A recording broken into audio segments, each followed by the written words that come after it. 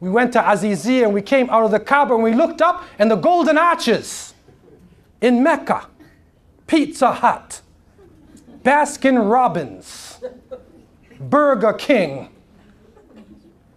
And there was a young boy, probably from a Meccan family, who has the nicest form of kebsha you eat in the afternoon, nice food, you eat it, and he was in McDonald's with his big pants and his hat on, and he had an attitude.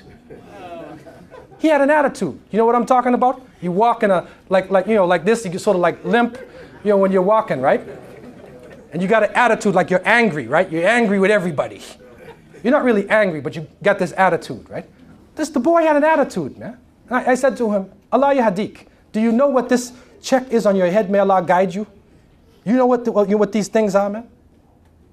And when you see these things happening, not that it's haram to eat in Mecca.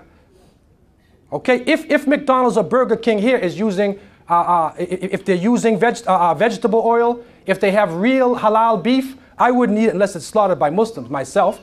Of course, there's a big difference of opinion among scholars. But my problem is I'm from this country. I'm not somebody making a fatwa who just came off a plane. And when you eat McDonald's, you're eating everything. You're eating toenails, ears, horns, cardboard, everything mixed up with sauce and fast food. And it's probably half pork and they don't even tell you. And the oil half the time has got lard in it. For those of you who like your McDonald's burgers. Lard is in the oil.